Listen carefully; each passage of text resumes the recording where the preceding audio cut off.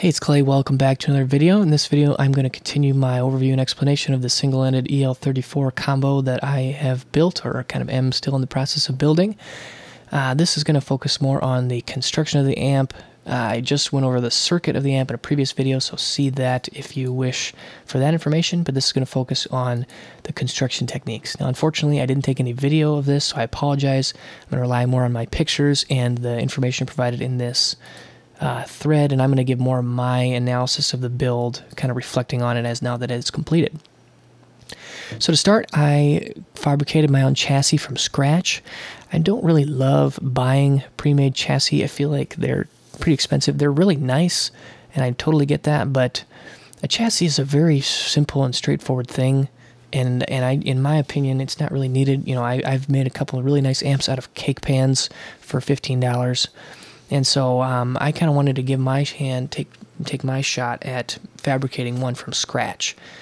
So all of these materials came from my local Ace hardware store, but you could probably find something similar to Lowe's or a Home Depot or something like that.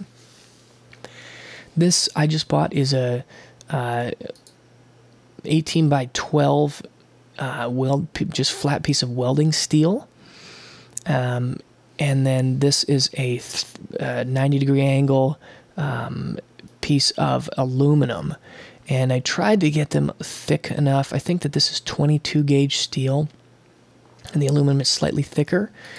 In hindsight, I maybe would go with something even thicker than that, just because it's not, it works fine and it's not going to be a problem, but I am going to need to, you know, put some supports under here, just because this steel with the heavy transformers loaded to it is not completely rigid. So but again, my objective here was to I cut the angle iron down, and I'm just going to use this piece of steel as is. I sanded it a little bit to prevent the corners from being rough, but I'm not actually going to cut it.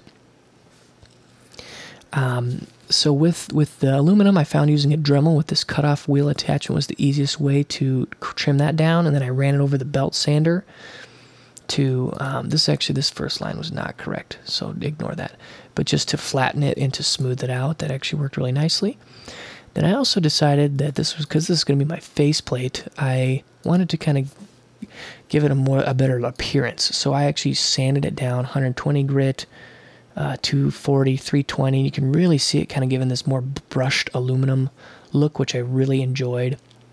I think I finished off with a Scotch-Brite pad, and I'm really pleased with how that turned out for the faceplate. And then I simply drilled 3 holes and screwed them together. So a very kind of rudimentary chassis fabrication method, but I think this is going to work fine. Then I'm going to rely on the wooden combo enclosure to supplement around the sides, and then I'm going to have maybe a support or 2 in the middle. So from there, now we're starting to drill some holes. I find at this stage that you just kind of start marking stuff using a tape measure, and I also started using a ruler, which I'd really recommend. That helps make things nice and straight. But you're really just kind of winging it, in my opinion. Now, one of the things I try to do is I try to space out my components. You can see I've got my input jack here, and here's my V1 tube. I want those close together, and then the circuit's going to kind of flow in this direction, away from the input jack, and I got my power transformer, and my filtering section is going to be as far away from the input as possible. You really don't want, you know, the 400 volts of high B plus voltage near your very sensitive input signal. Now, I just want to touch a little bit on this. One of the things I love about making these build threads is I always learn a ton about what I am doing. I did a whole big deep dive into negative feedback. I initially was planning on including negative feedback in my circuit, but I learned a ton in this thread, and I just would recommend you kind of take a look at this. This is my really teaching myself. You know, so if you've ever wondered, well, you know, with negative feedback, why do you use the value of the resistor that you use? You know, I believe I talked a little bit. I didn't really talk much about that in the video I did on my Epiphone Valve Junior negative feedback. You know, incorporating the negative feedback into different places in the circuit. For example, going into the V2A cathode here, or, you know, what if I would have gone back further? What if I would have gone further forward? all those design choices, I kind of collected information on that in here. Now, I also got some really nice input that I hadn't really been thinking, but anytime, one of the things you need to think about in your circuit is the idea of phase and phase inversion. What I mean by that is whenever a signal runs through a gain stage, one of these 12AX7 gain stages, the phase is actually flipped. And then furthermore, a capacitor also will flip the phase by 90 degrees. So you have all this crazy phase flipping going on. For example, if the signal coming in here at V2A, for example, the signal coming in here at V2A is going to be flipped 180 degrees, and then it's going through this cathode. Then we've got all these capacitors flipping at 90 degrees, then the EL34 still to come. So if we have negative feedback coming here, we've got this 25 UF cap here, and then we've got each of these caps, and it just would have been very possible that it would have been flipped poorly in a way that the phase is not meshing and creating problems. So I actually, based off of all this feedback, chose not to actually implement negative feedback at all in my amp. So now continuing on fabricating the chassis, I drilled the front holes. One of the things I found that's easy to do is using the drill with a smaller bit is always a nice way to start, just to get that initial hole drilled, and then you slowly bump up to larger and larger bits. I just found that works a lot better. And then ultimately I've got a stepped drill bit that I used to make these big holes for the tubes or for the on-off switch. It just was a really much nicer way to do it. I did also use the Dremel first used the drill to do a bunch of holes around the edge of this big cutout, and then use the Dremel to kind of round and smooth it and grind it so it worked nicely. Now you can see here where I'm starting to implement my terminal strips and just getting more components mounted. Now on this one I've attempted to kind of go with this very small low-powered light bulb for an indicator switch, and I don't really know how good that's going to be, and I may do something else. I'm not really much of an electrical expert, but still kind of tinkering around with that even as we speak right now. So if you have any input on that, please let me know on how I should do that. All right, so at this point now, I just was going to begin. This is kind of a partway through the process of wiring up the amp. As you can see, my daughter decided that she really wanted to paint my amp. It did not look good enough, so we decided to paint it one day. And we went through things and had a good time painting it, just the two of us. So it was kind of a fun little project in a way to incorporate that. Now this is more of a completed process. Just let's take a brief moment. I'm not going to go through every component here, but we've got our input jack right here. Signal comes in.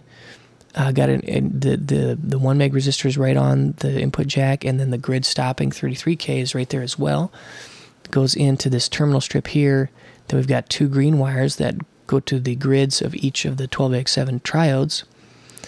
Then we've got cathode bias, cathode bypass, all of our V1 stuff is here. This yellow wire is bringing our high voltage onto the plates. And then we're also sending that signal up here. These are our 2 volume controls. Okay, out of the volume, the initial volume control, we go to the mixing resistors, and then this is our V2, where we've got our cathode follower circuit, and that is feeding up here into our tone stack. So we've got this is our treble pot, treble mid bass, lift switch. Then out of the final treble, we come to this master volume control. For the master volume, we go into the grid of the EL34 and all of the componentry here on the EL34. Then this right here are our 2 large filter caps. These are dual, you can see 50 UF, 500 volt caps. So they actually have, there are 4 total in 2 capacitor enclosures. And then I just wired, I decided to hot glue and zip tie them to the chassis. And then the dropping resistors are just on the terminals of the capacitors themselves. Now, one thing I will say about this type of a setup in hindsight is it's kind of permanent. And so if I would ever have to swap out a filter cap, it would actually be a pretty large pain in the rear, because you'd have to take off the dropping resistors, and it would just be kind of annoying. So if I were in a perfect amplifier build, I would probably instead choose to put some terminal strips here and wire it up a little bit more kind of quote-unquote correctly. Then we've got our diodes right here. Now I went with actually 2 rows of 2 1N4007 diodes, just for an extra layer of protection. You really only need 2 of them, 1 on each, but I just went with 2 in series for a total of 4 on each little side, 2 in series on each side, just for that extra bit of protection in case one were to fail. They're so cheap, might as well do it. Some other thoughts of note. This point here is actually my kind of power side ground point. You can see my filter caps are grounding here, and everything on the power tube is grounding here, whereas my preamp ground point is over here and over here. Now, with this amp, I actually wasn't as careful on the grounding scheme as I maybe could have been. For example, the input jack is just grounded to the chassis. The output jacks are just grounded here to the chassis and then actually daisy chained, which none of that is actually probably the best practice. Ideally, you would actually want to isolate these from the chassis and then run leads kind of to a star system. Or, yeah, there are definitely better ways that I could have done the grounding scheme in this amp, but that's what I just decided to go with. All the wires that I tied off are over here. They were heat shrinked and taped together. Then over here we've got the primary input side. This right here is where the IEC cable's coming in. Here's our master, safety earth, power switch, fuse. Then I wired the light in parallel, but I think that I need to fix that. And then we go back into the transformer over here. So just some more close-up shots of my wiring if you wish to see that. Little tip here for filament wiring. First of all, I chose to do it towards the end of the amp build. You can see they're in this picture, but in some of these other ones, they actually were not completely done yet. I would actually recommend doing it first, just because it's kind of a pain in the rear. And this is a tip for quickly and easily. I just cut off a long run of wire, solid core, stuck 2 ends in the 2 ends that I cut off in my chuck of my drill, and then the little circle and the loop on the end goes around some object, and then you just slowly bring it to tension while you are drilling, circulating the drill, and that will actually wind it for you, and actually, it does a really nice job. I did at some point switch out the IEC cable. Just the plan that I had done with that previous one wasn't going to work, so this is just a computer cord. And then, yeah, now we go to startup. My startup procedures are pretty much exactly what I would follow on this link. So go ahead and read that information if you wish. You can find my voltages, and then ultimately it worked first time. So this is kind of the image of the amp on initial startup, and it was working correctly. So pretty excited about that.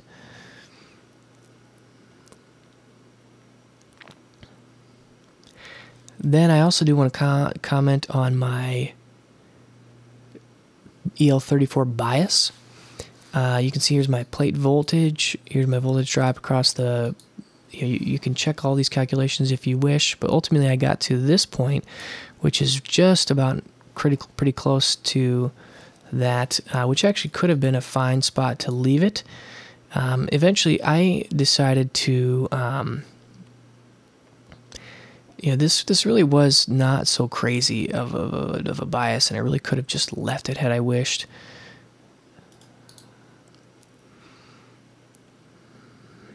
But, I was experiencing a little bit of a weird issue. I had to kind of rewire some of the tone stack, and then ultimately I did actually change my resistor value a little bit. Now that I went too far and I got down to 18 watts, and then I actually bumped it back up a little bit, and I think I'm currently at about 21 watts, and was pretty pleased with where I was at there. You can see this is kind of an update. You know, I'd initially put down my estimated voltages. This is where they actually came out at, which is, I think, kind of interesting to see. You know, one of the interesting parts, this V1B actually was you know, within 20 volts, which is pretty darn close, I think. And overall, yeah, I was pretty pleased with how it came out. And yeah, feeling good about this amp. I definitely learned a lot. And if you guys have any other questions, please let me know. Use this thread as a reference. And then stay tuned for some tone clips. So thanks a lot for checking it out, guys. I hope you enjoyed.